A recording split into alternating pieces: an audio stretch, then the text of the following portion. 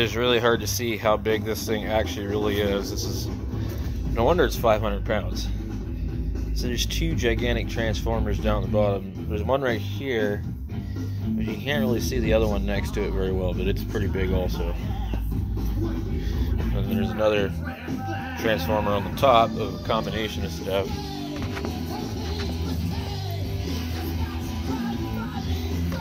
You don't really have to worry about somebody stealing one of these from you, because they won't get far with it.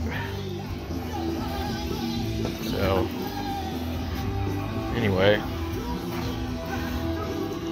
this is the Miller dialarc HF for TIG and stick. We're just taking it apart so I can put this back on there. Come loose.